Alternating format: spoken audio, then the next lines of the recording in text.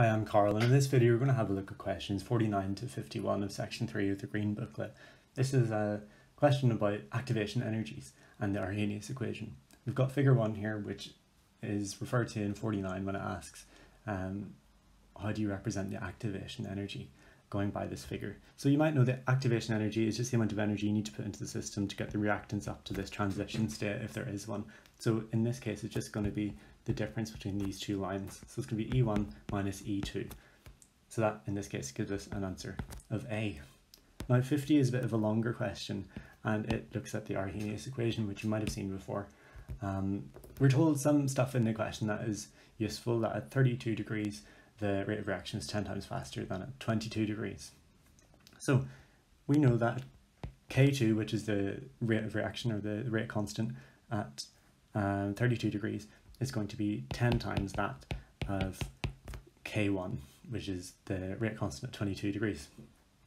So we could simplify this even further and say K2 over K1 is going to be equal to 10, and when we need to we can just plug it into our equation here. Now with this we've got quite a lot of rounding we can do. If we run this to 2.3 we're not going to be changing our answer that much, remembering that all of our answers that were given, all of our possible answers, are really different to each other. So as long as we're careful with our rounding we should be okay. Another thing is the value of R we've been given is 8.31, so we can simplify that a little to 8.3.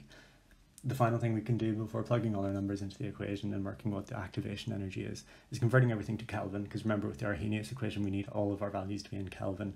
So 273 Kelvin is 0 degrees C, therefore 22 degrees is going to be 295 Kelvin, and 32 degrees then is going to be 305 Kelvin.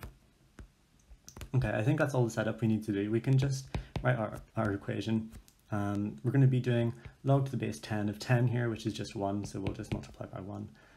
And we can say this is equal to the activation energy over R multiplied by the difference in the temperatures, which is going to be 10 Kelvin difference. And then we're going to multiply the temperatures together as 295 times 305. Again, we can simplify this bit even more to 300 times 300, which I'll do in the next step. Let's simplify this and multiply through by R, or 8.3. So 2.3 times 8.3 is equal to the activation energy upon 10 over 300 times 300, which would be 90,000. Okay, we can simplify this fraction then to 1 over 9,000. And 2.3 times 8.3 is something you could work out in the exam, or you could approximate it.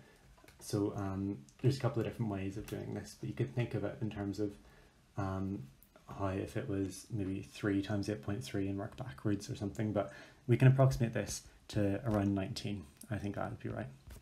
Okay, so we're nearly there. If we could now multiply through both sides by 9,000, and we'd get 19 times, we'll say 9 times 10 to the 3 would be the easiest way of looking at it. And we've got that equal to the activation energy. So 19 times 9 is going to be 190 minus 9, which is 181. So we've got 181 times 10 to the 3, which is equal to the activation energy. Let's tidy this up. There we go. So that'll be 18.1 times 10 to the 4, or 1.81 times 10 to the 5